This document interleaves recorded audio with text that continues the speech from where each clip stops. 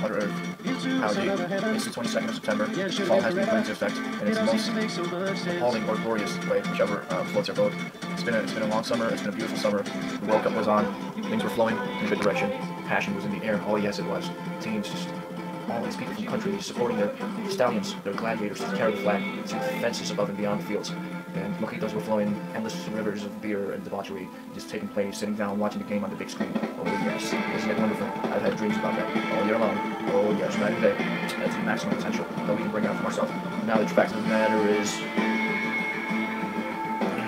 and that's winter is around the corner.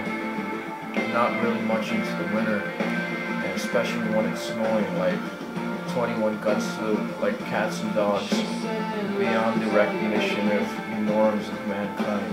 It's going to be a long winter, or it's going to be one of those things that global warming is throwing at us. The ice caps are like pretty much frozen these days, but they are slowly starting to melt, which is a reality.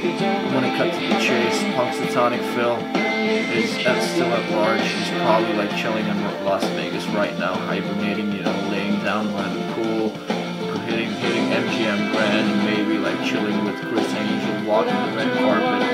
Or he's just, I mean, what? That doesn't make sense. He's a freaking beaver. He's just like resting, hibernating right now, so that he can be able to use him on a hot day.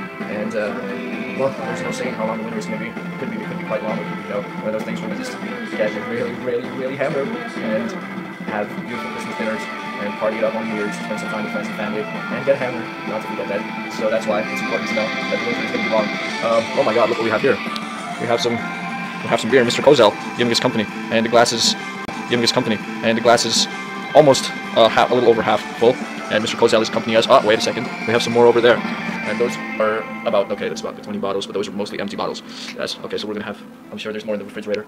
So that's pretty much the prediction that we're going to rely on. So I hope we have a killer winter and do some crazy things and indulge into just whatever. Let's not have like a winter where you have to wear like 10 layers to just get out. I mean, we're not living in Siberia anymore, right?